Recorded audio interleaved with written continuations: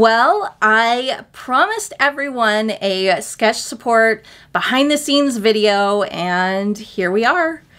I am very excited to share this whole sketch support process with you. I enjoy this part of it so much. Picking out the sketch, picking out the photos, the brainstorming, and the planning. It's really a fun little process that I look forward to every month, and I feel like it's kind of a good little creative exercise as well. I definitely recommend that you yourself grab a sketch and see how far you can stretch it and use it in different ways. It can really open up some creative doors that maybe you didn't even realize you had in you. So we are starting at the very beginning with picking out the sketch. This month, I know I am working with a one-page sketch. Each month, I alternate the size of the sketch. I enjoy creating one-page layouts and two-page layouts, so I like to have equal representation of both of them. Last month was a two-page sketch, so it's time for a one-page sketch this month. I have a little sketch vault on my computer where I have all of these sketches that are just waiting to be used.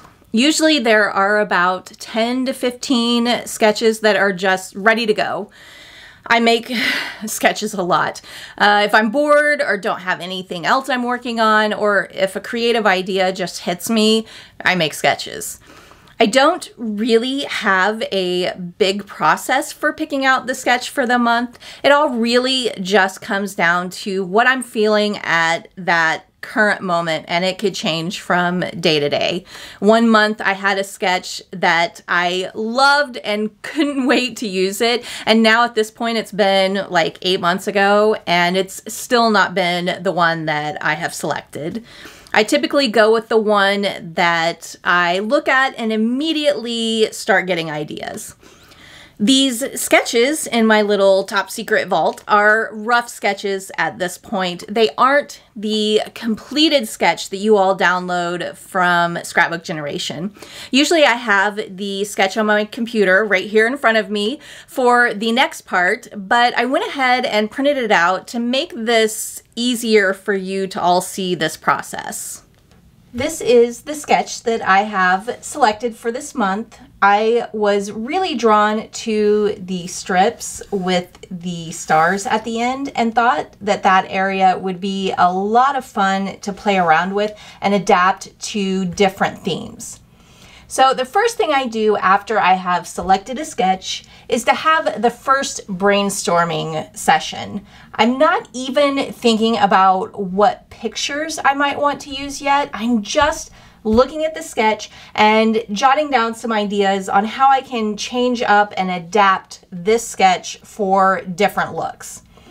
I look at the photos first, and I can see with this sketch that I could use one photo, maybe a 4x6 or even a 5x7. I could use smaller photos like 4x3 inch or 3x3 inch. I can rotate the sketch to use vertical photos. I could use maybe 4 square photos and extend them to the left edge. I can add a third or maybe even a 4th photo and extend the photos to the top and bottom of the sketch. If I'm creating a 2-page layout, I would probably extend the photos this direction. I could also add a column of photos on one edge. It really depends on what photos I might select and how many there are. Then I look at the papers and think about what I can do with those. I also consider potential themes that would be fun to play around with when using this particular sketch. I can change the stars to other shapes to fit whatever theme I'm working with. I could use a large shape in place of this background piece. I could remove the background piece and just focus on the photos and the strips with the stars.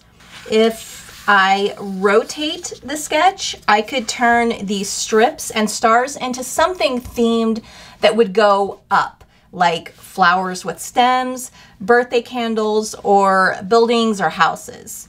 If I rotate the sketch the other way and the strips are going down, I could have falling snowflakes or leaves or spiders dropping down for a Halloween layout.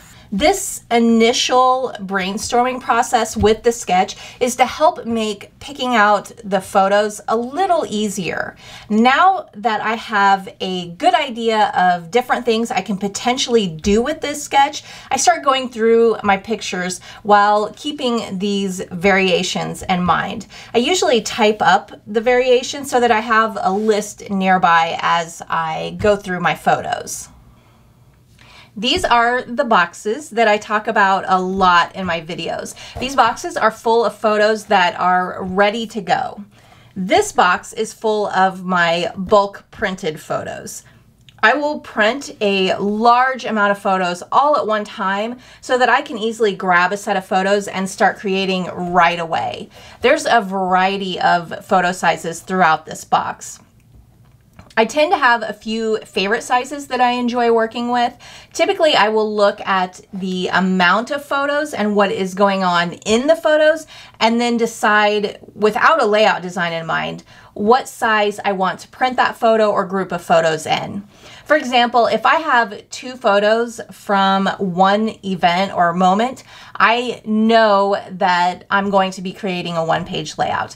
My go-to sizes for a 2-photo, 1-page layout are 3x3 inch, 4x4 inch, 2.5 by 3.5 inch, 3x4 inch, or 3x5 inch.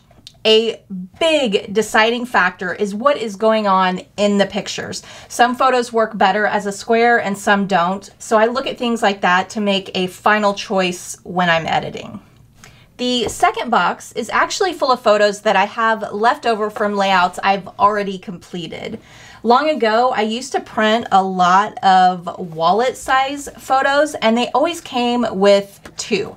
So I have a lot of these left over since I only needed 1 for the layout I was creating.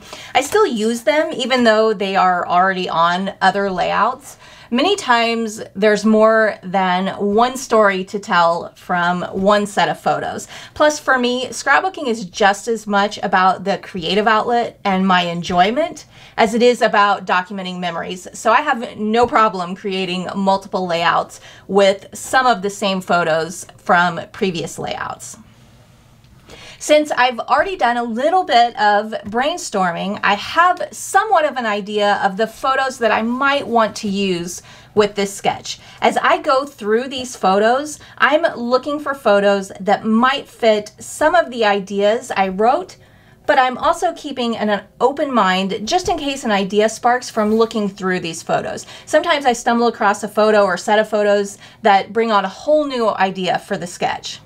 As I flip through the photos, I pull out the ones that I think might work. I'm not trying to only find 5 sets of photos at this moment. I'll worry about narrowing things down later. This part of the process is one that I really wanted to share with you all. Almost every layout for Sketch Support is created through this process of going through photos I have already printed.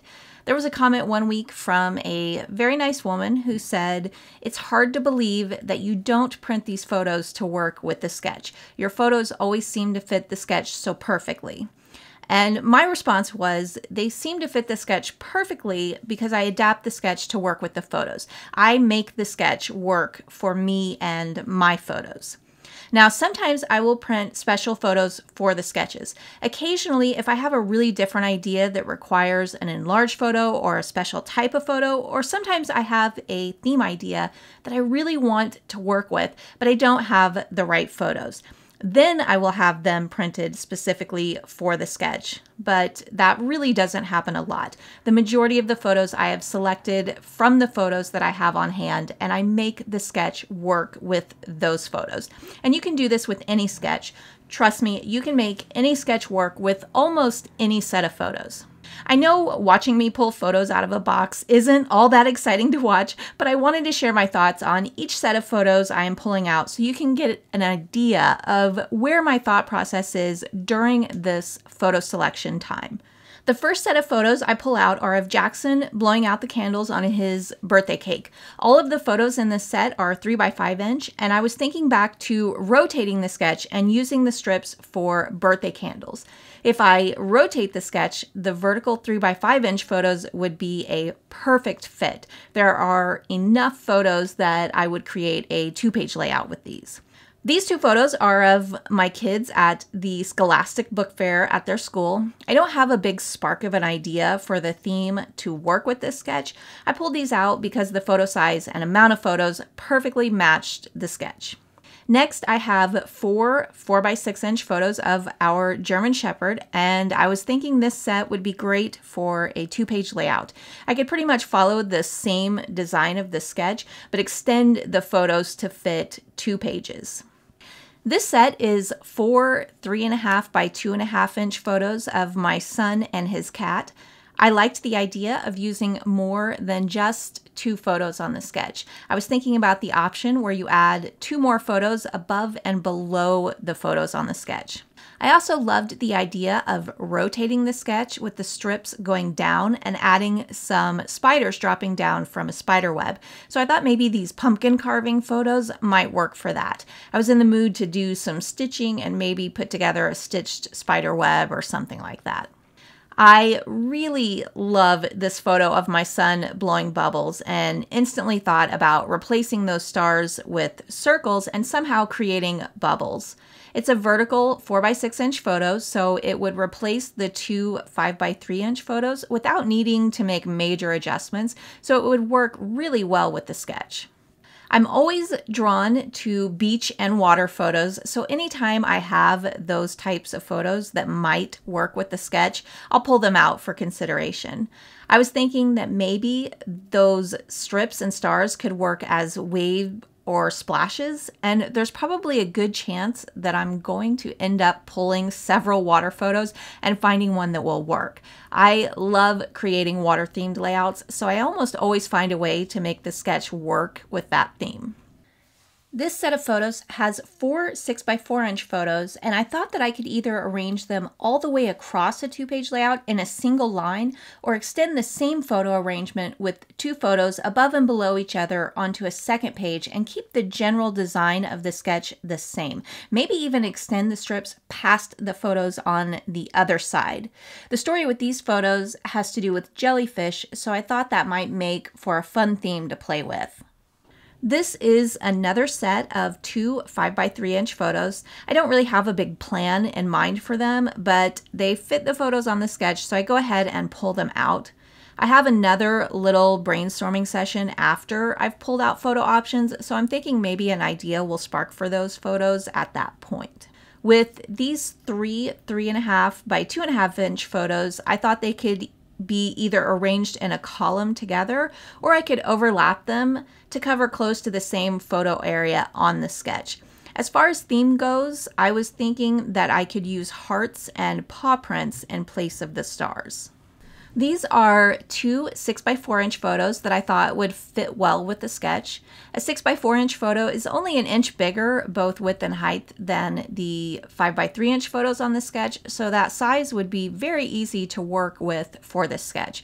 The pictures are of my youngest son playing in the dirt during his t-ball game. I don't have a big idea for the theme just yet with this one. Of course, I'm pulling out more water and beach photos. I'm determined to work some waves and splashes into the sketch, so it's probably a done deal that I'm going to make this happen one way or another. I just don't know which picture or set of pictures I'm going to use. Both of these are 4x6, so they could easily work into the sketch. This set of photos are of my youngest pointing up to the sky because an airplane was flying over our house. I thought that maybe I could use some fun directional strips or stitching and have airplanes at the ends of them instead of the stars. This is a set of three 3x3" photos of my son singing in the kitchen. Instantly, I thought it might be fun to create large wavy lines of music and use lots of music notes in place of the stars. I could arrange the photos in one strip or overlap and layer them together. For these photos, I have three 2.5 by 3.5 inch photos, and since they are of my son hanging from a tree branch, I thought maybe I could do something with tree branches in place of the strips with leaves instead of stars. These are two 3x4 inch photos of Drew hitting golf balls, so I thought about having strips with circles and golf balls throughout instead of the stars. I could tilt and overlap the two photos together and they would cover close to the same general area as the photos on the sketch, so I wouldn't have to make too many adjustments for these photos to work. And of course, I am selecting more water pictures. I told you guys, I am determined to work with a water theme with this one. These are actually two 5x3 inch photos, so they would fit the sketch perfectly. This set has four 3x3 inch photos, which could work really well in place of the 5x3 inch photos. I was thinking of just going classic boy theme with these photos and how well that would fit with the stars. I was also thinking that these photos might work well with a large star background, since I would probably stick with that star theme throughout. I have another set of water pictures. This one has six 4x6 inch photos of my son jumping into the pool. I was thinking that these would work perfectly for a 2-page layout, and I could tie in some waves and splashes for the strips and stars. Splashes would work really well since there is actual splashing in the pictures. This is another set of photos with someone blowing out candles. There are enough here that they would be used on a 2-page layout. I'm thinking I could rotate and create birthday candles across the top of the photos. This set actually has two different sets of photos in two different sizes. I think I had 5 photos, and typically when I have 5 photos, I will print them in sizes that I would use for a 2-page layout.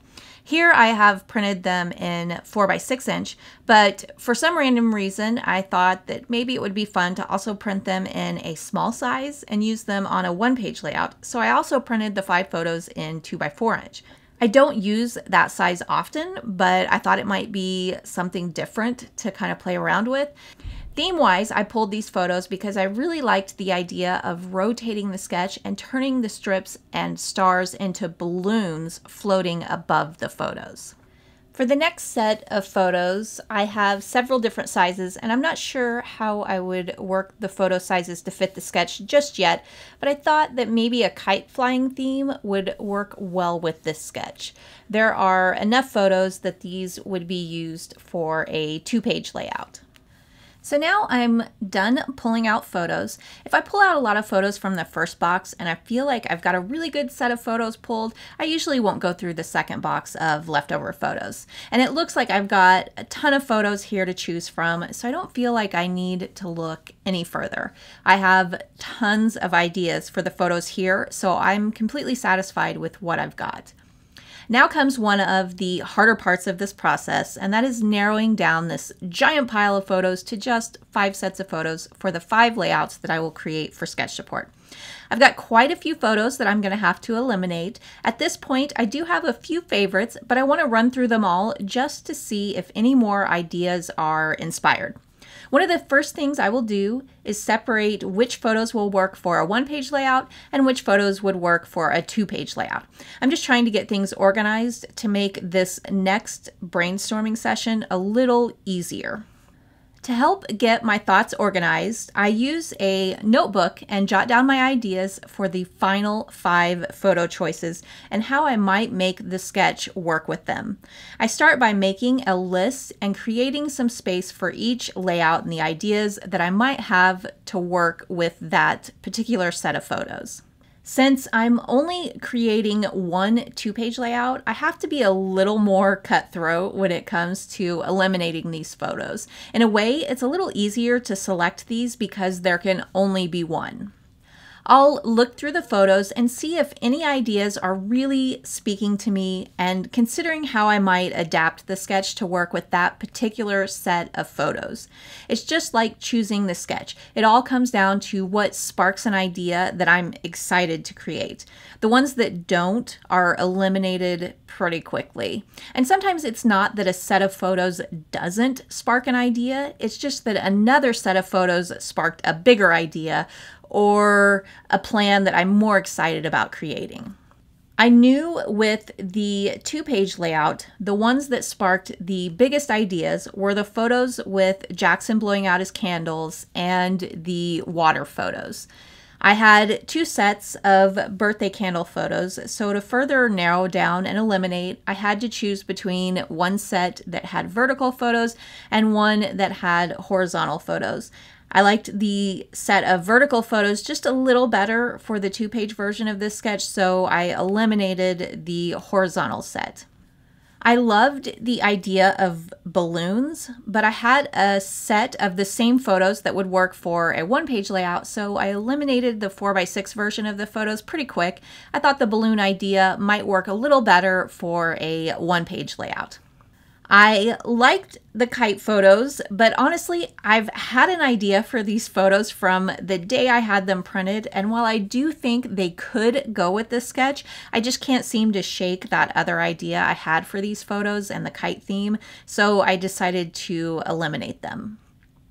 Now I'm down to 3 sets. It's either going to be waves and splashes or birthday candles. The idea that had me most excited was possibly using this set of photos of Jackson jumping into the pool. I was thinking about rotating the sketch and creating waves on the layout and creating big splashes to go with the splash in the photos. So now that I've got my 2-page layout photos decided on, I jot down some of the ideas that I want to incorporate into my layout. For this layout, I note that the 4x6 photos will go across the layout, that I will rotate the sketch and then create big splashes coming up from the bottom below the photos. So we have 1 down and 4 to go. The first thing I'm going to do with this set of photos is go through them all and do a first run elimination. This is getting rid of the photos that aren't creating that big spark with me and seeing where I stand with the remaining photos. Right now, I have 3 piles that the photos are organized into: the elimination pile, the maybe pile, and the pile of my favorites.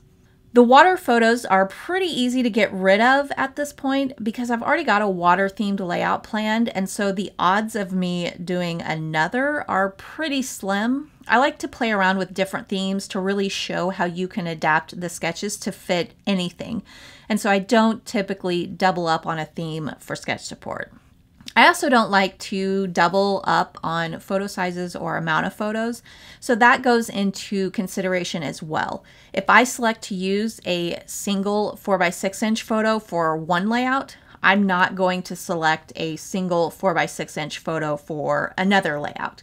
The point of sketch support is to show you how to adapt the sketches to different elements, so I don't like to repeat the same elements on different layouts. That doesn't mean it doesn't happen, I just try to avoid it as much as possible. So now I've eliminated a few and I've got my favorites, and the maybe pile is still here for backup just in case a favorite ends up becoming eliminated. It doesn't happen often, but sometimes that does happen. I start going through my favorites to see if there are any that I am 100% sure that I want to use. The bubbles photo was probably the one I was the most sure of out of all the photos the second I pulled it out of that box. I liked the idea of showing that you can easily adapt the sketch to use one photo in place of 2. Plus the 4x6 size fits perfectly, and I loved the idea of using circles with the sketch. I was having a tough time with the remaining favorites. I almost considered creating an extra layout because I was a little stuck for a moment, but time just wasn't going to allow it this month, so I was going to have to just suck it up and make a choice. Sometimes in this process, you have to just go for it, make a choice, and trust that you can make it work.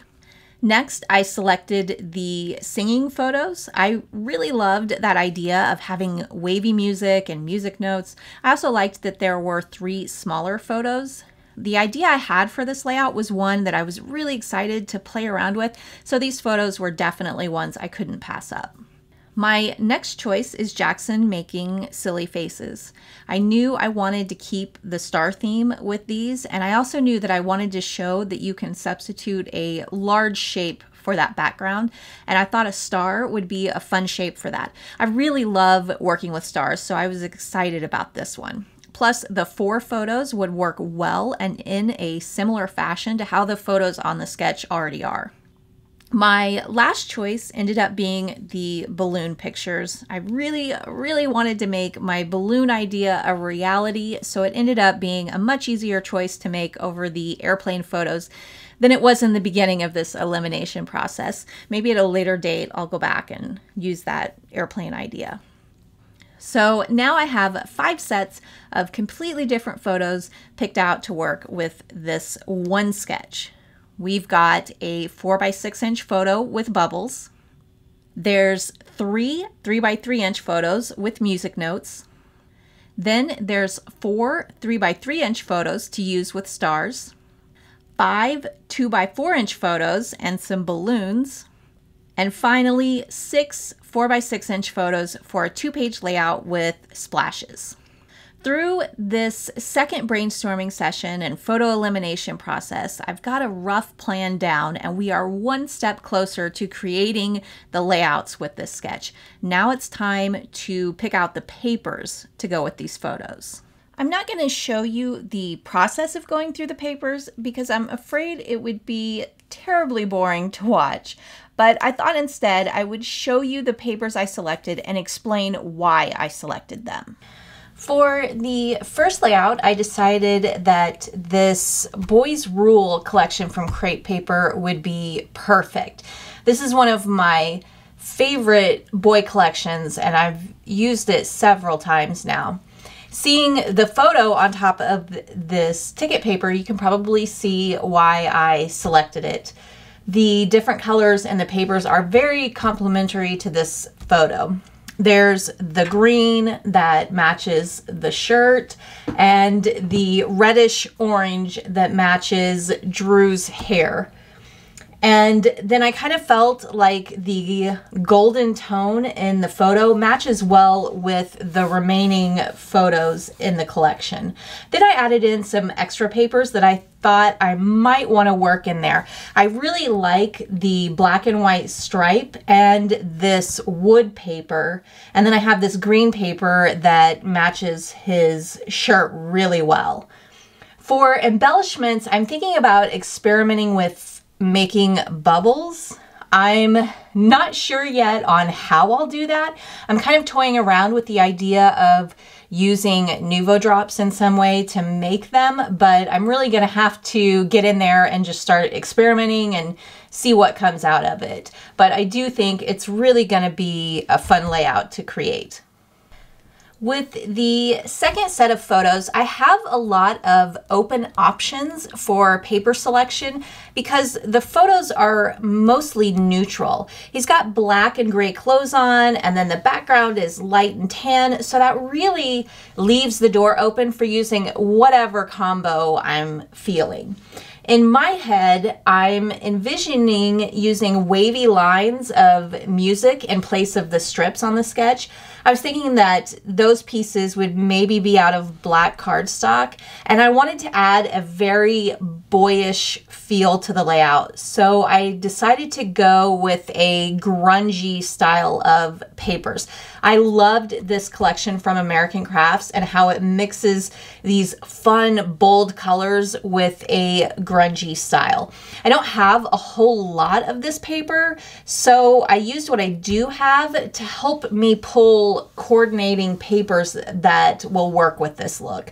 Odds are I'm not going to use all of them, but I like having my options close by. I may start a layout with an idea in mind, and sometimes the end result is not even close to what that idea was. For the third layout, I've got these photos of Jackson making faces, and there really is a lot of different colors going on.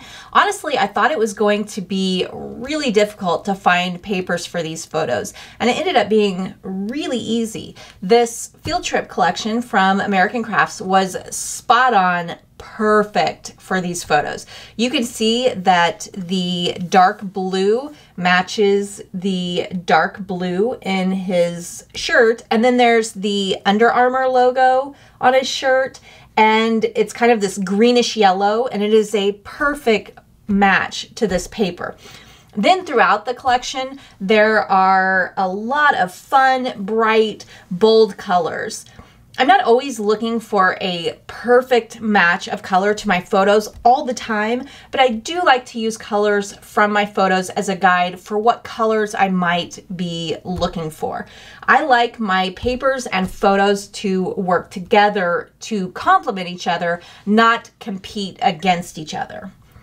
I'm thinking about creating a large star background and then keeping the strips and stars on the sketch, and I think these papers are going to be so much fun to work with the design I have in mind. I'm really excited to see how this one turns out. I really lucked out on my fourth set of photos because the It's Your Birthday collection from Echo Park coordinates with these photos so well. All of the main colors in my photos, the red and orange shirt, the light and dark blue and the green and the balloons, all of those colors are in this paper collection. Then it's an added bonus that it's a birthday collection and I'm creating a birthday layout. I love it when the collection theme and colors fit with my photo theme and colors. For this layout, I'm thinking about rotating the sketch so that the strips go up. I'm planning on replacing those strips with balloons. I haven't yet figured out how I'm going to create the balloons, but the general idea is in place and I can't wait to work on it. I think this is going to be a fun one. This set is going to be for my 2-page layout.